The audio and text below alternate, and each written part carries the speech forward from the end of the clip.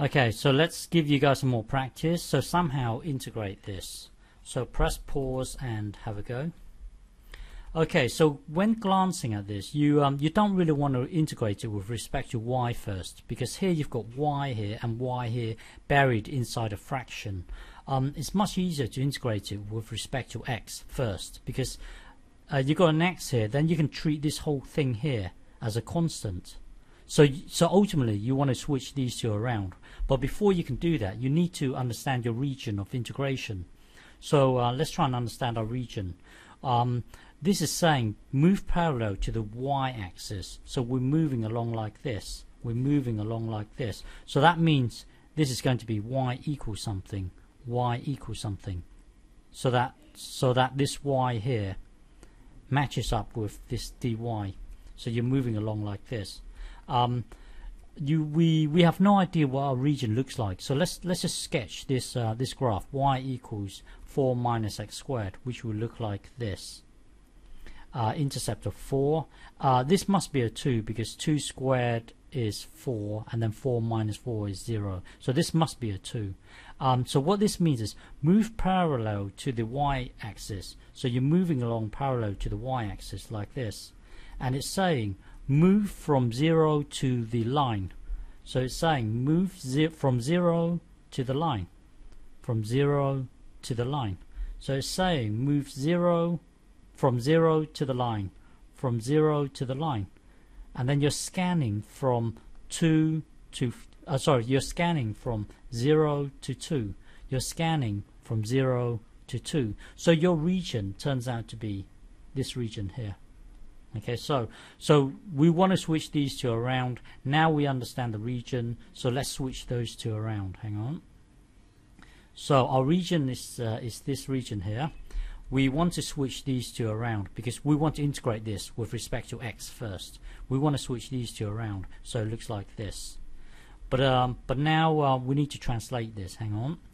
Well, we're doing it parallel to the x-axis, so we're moving along like this. We're moving along like this. We're moving along like this. So what that means is this must be x equals something. X equals something. So this x here must match up with this dx here. And then we're moving like this, parallel to the x-axis. So that means we start at x equals 0 and end at the line.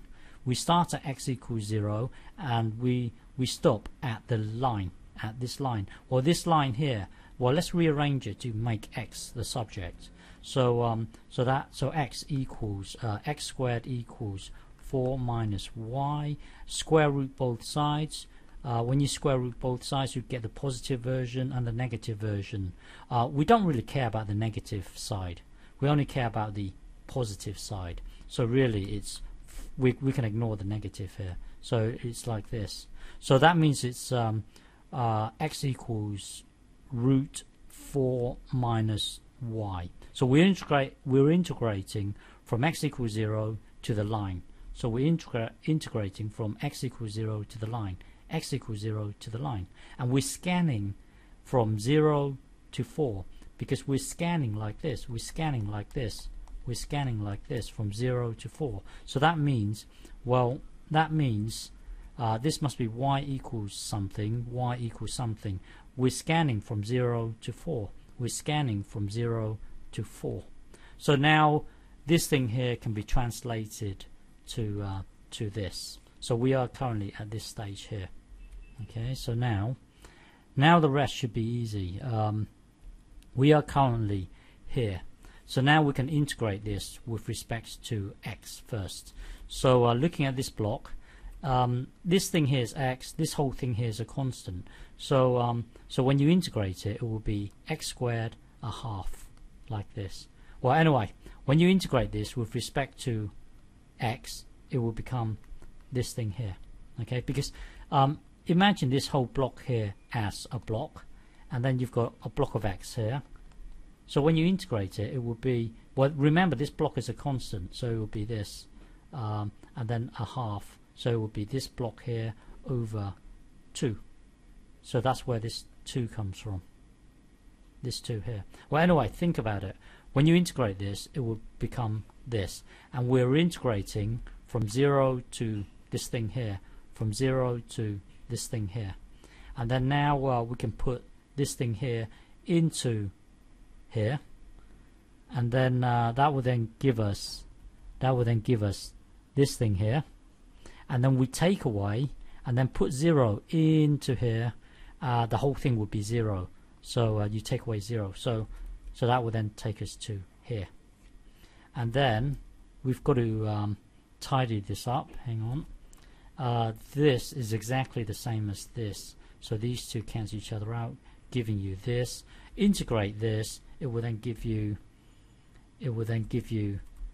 this, and then put 4 into here, so that will be e to the power of 8 over 4, and then take away, put 0 into here, that will be this thing here. So your overall answer would be this. Okay.